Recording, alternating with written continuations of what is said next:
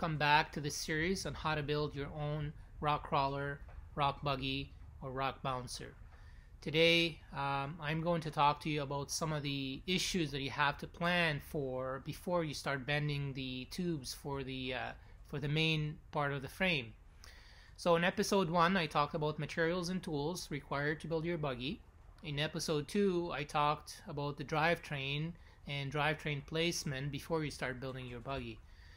So now that we are almost ready to start bending tube, I wanted to dedicate one episode today in regards to what are some of the preliminary steps that you have to think about before you start bending some of the tube for the main frame. One of them is suspension. So today I'm going to talk about some of the suspension preliminary design, and I'm also going to talk a little bit about coolant lines. I mean, these are important because you have to think about these ahead of time in order to try to plan accordingly when you start bending tubes for the main frame. So one of the things I wanted to talk about most importantly today is suspension. So I have pretty much had off-road buggies with every single type of suspension, whether it being leaf springs. I've driven them off-road. I've also had 5-link, which comes stock on a Jeep TJ, and I've also had 3-link with 3 links only, and I've also had radius arm suspension, front suspension, and obviously I also had 4-link suspension. So I want to let you know that if you're building a rock buggy, I think it's really important that you choose the right type of suspension for your buggy. And to me, most importantly, I am a big fan of 4-link suspensions. And this is quite important because I think that you need to have as much strength as possible in the suspension, and you need to have everything, all the axles articulate properly and not have some really weird effects that some of the other types of suspension are going to cause. I mean, I'm no expert in designing and building off-road suspensions, but I'm just letting you know what has worked for me and what I personally like the best. So 4-link suspension. So for 4-link suspensions, you have several choices as well within these. The first one is you can have only the upper links triangulated and the bottom 2 links straight or parallel. You can have the opposite. You can have the lower ones triangulated and the upper ones straight. And to me, the ultimate is to have both uppers and lowers triangulated. So that's the best design that I personally would go with. Also, what I like a lot also is to build some really beefy tabs. So I like to use 3/8 plate for the suspension, and I also like to use 3/4 inch bolts. I mean, it might be overkill. I've had bad luck with 9/16 grade 8 and grade 9 bolts breaking on my buggies in the past, so that's why I use for the uppers and lowers a 3/4 inch. And some people like to use there's so many different kinds of joints, joint ends or hind joints that you could use for the suspension design. I decided to go with a 1 1/4 inch hind joints with misalignment spacers for 3/4 inch bolts, and they also come with jam nuts and with a welding bung in order to weld a piece of DOM or DOM tubing to make your links. So this was my favorite. And what I also wanted to do is, as much as possible, I wanted to have a double triangulated suspension. And what I wanted also to do is to have exactly the same suspension from the back to the front end. So the front end and the back end, they have the same suspension design. So there's a 4-link calculator online if you're interested in looking it up and putting in some numbers. However, I want to let you know that I'm not a huge fan of these 4-link calculators. I mean, they look nice and on paper, and everything's clear. You can see how your links from a top view, side view, etc., which I like. However, you have to understand that these 4-link calculators are mostly built for people who do drag racing, meaning that they drive on a flat surface. And to them, this is much more important because it dictates really how much torque is applied to the rear tires. For us, because we're off-roading all the time, the suspension geometry changes all the time. However, there are some golden rules that I recommend that you follow for building a four-link suspension. One of them is the separation between the upper links and the lower links at both the frame end and the axle end. So at the frame end, what I like to do is approximately, say, 7-8 inches of vertical separation between the upper links and the lower links on the frame end. And at the axle end, what I like is between, say, 9 to 12. And I usually like to have approximately 75 inches, 75% more vertical separation on the axle end than on the frame end. And why do I like to do that? Because the ultimate is this vertical separation is going to dictate the amount of anti-squat you have. So ultimately, if you have an anti-squat number of 100%, means when you accelerate the buggy on a flat surface, the back end of the buggy is not going to lift up, it's not going to lift down, it's going to stay straight. If you have lower than 100%, the buggy is going to squat down a little bit as you drive forward. And if you have over 100%, is actually going to lift up as you drive forward. Through trial and error, and I've had many different types of four-link suspensions, I like the 75% rule because it allows me to have between 75 to 100% anti-squat. And I really like that because it gives you a little bit extra downward push on the rear tires, meaning that it will give you a little bit more grip. And I like that. This is my personal favorite. Obviously, you don't have to agree with me. You can pick whatever number you want. I mean, there's a million ways you can build a buggy, so I'm just letting you know what I have done.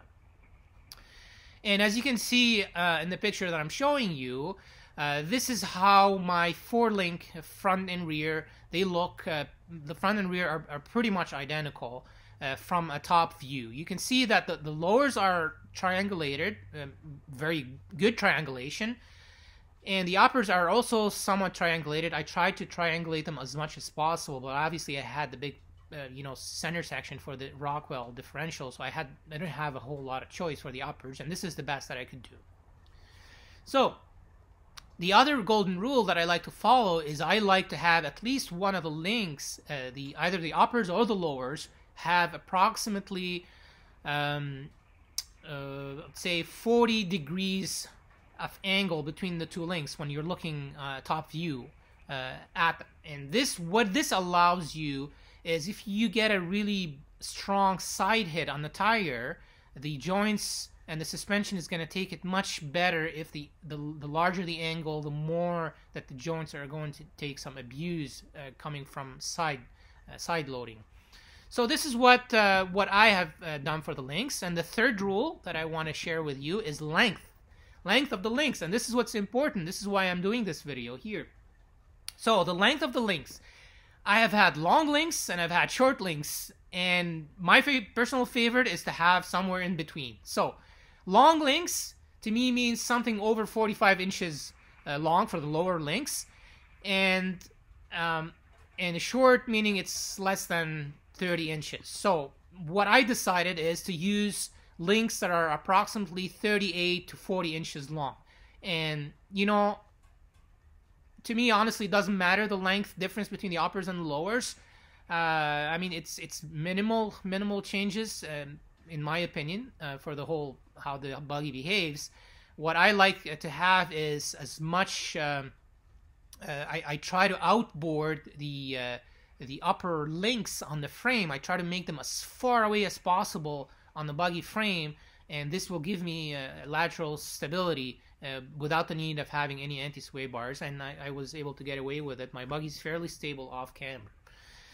So I decided to go with 38 to 40 inch links, and by knowing that this distance, and the other really nice thing I wanted to tell you about triangulating the lowers is if you triangulate the lowers, I actually had good luck of not having a whole lot of rocks hit them from the bottom and bend the links. If they were straight, then they would be more exposed because they are more to the sides.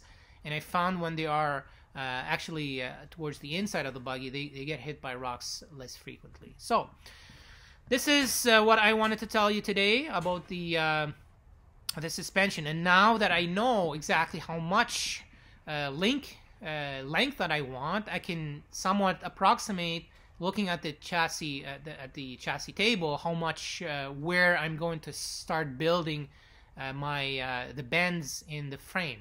And this is why I was actually doing this video today. So you can see the subframe of the chassis, to me, is one of the most important structural pieces of the buggy, and it's going to take a tremendous amount of abuse. And even the cross braces too, where you're going to mount anywhere that you're going to mount a suspension link, I overbuild it. Like, I put 3/8 flat bar, and I also put gussets and braces, and I just make sure that I weld it fully. And because this is, I've had bad luck, and I've seen myself cracks starting in the frame around that area. So you have to be very careful and build it in as strong as you can build it. The other really important consideration for you to think about is coolant lines too. So for coolant lines, what are you going to do? Like, are you interested in putting the radiator in the back, which I highly recommend? I highly recommend putting the radiator in the back because it removes a lot of the heat from the engine bay. It gives you more visibility, and it's also nice, it looks good too, from my point of view. So what I wanted to do is basically run the coolant line through the main frame, and that's why I kind of eyeball where am I going to bend the main frame in order to be able to reach the engine coolant lines as well as the radiator coolant lines. So for the radiator, I decided to buy the biggest radiator that I can fit. It's a huge radiator, and I wanted to use a dual 16-inch fans because I didn't want to have any overheating issues. And this is all by experience. I've learned the hard way. A small radiator and a small fan are not going to cut it for a big block, but you might get away with it for a smaller engine. So once again, today, this is what I wanted to tell you. I also want to tell you that there are 1,000,001 different ways of building your own buggy. So do not follow what I tell you to the letter. Just take it with a grain of salt. There's some wrong way of building a buggy, but I've seen in a lot of different ways where people build it and it works just perfectly fine. So I'm just letting you know what I have done and what in my experience works and what doesn't work. I highly recommend going with a 4-link because you are not going to regret it. Even though it might cost you a little bit more money, you're not going to regret it. Whether you go with coilovers or you go with air shocks or you go with coilovers and bypass shocks, it's up to you. It depends how much your budget is. If you're gonna go, you can go with a trailing arm reel suspension, and I've seen those work amazing. However, once again, it's how much are you willing to pay for all the components. And I built my buggy thinking that eventually in the future, if I want to upgrade to put bypass shocks on the back or in the front, I can still do it. But I also know that I have limitations. I'm running heavy axles, the Rockwells. So I know that I'm not going to be racing my buggy, but for somebody who's going to be racing it, not recreational driving it, obviously there are other considerations to take into account. All right, so that's it for today. In the next couple of days, I'll try to make another video on how to build the subframe. Now that you know some of the numbers for the link length, and by subtracting the wheelbase, you can decide what is the size of the area where you're going to have a skid plate underneath the buggy. That's basically what I wanted to talk about today. For another small kind of point I forgot about last time in regards to the length, the wheelbase of the buggy. It's up to you. I told you that I chose 118 inches for mine, but I'll give you my opinion on what works and what doesn't work. If you don't have rear steer on your buggy, I highly recommend that you have between 108 to 113. To me, this would be the ideal wheelbase if you didn't have any. And obviously, if you're running about 40 to 44 inch tire, to me this would be the perfect wheelbase. If you have a rear steer, then you can get away by going a little bit longer, because now with the rear steer you can maneuver through tight spots easier while giving you the extra stability, if you're extra stability when you're trying to climb steep hill climbs. So that's why I went with rear steer with about 42 to 44 inch tire. I would go with 115 to 120 inch wheelbase. That's it for today. Have a nice day, and please like, subscribe, and comment, and you're welcome to ask me any questions that you like.